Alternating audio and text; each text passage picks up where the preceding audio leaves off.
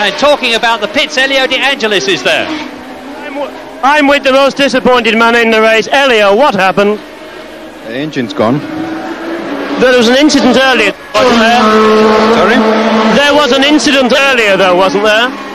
Yes, I was me and Riccardo trying to be on. I was trying to get the first place, and I went inside completely. And Riccardo, I should know him better because in that condition it's impossible to close the door.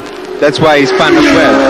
And then, unfortunately, he's racing, but at the same time, I have to say that my engine would have gone anyway, so I cannot.